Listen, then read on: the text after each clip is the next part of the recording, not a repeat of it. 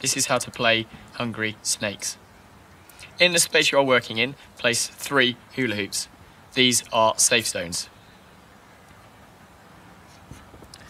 3 pairs of children will be the hungry snakes, and they are joined by holding a sash. These children are also given a ball. The other children will be asked to find a space in the area, and they are given a sash.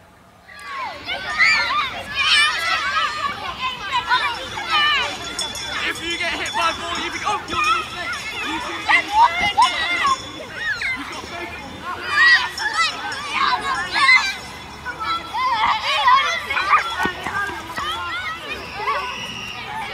On the word go, the hungry snakes must try and catch the children by throwing their ball below the shoulder.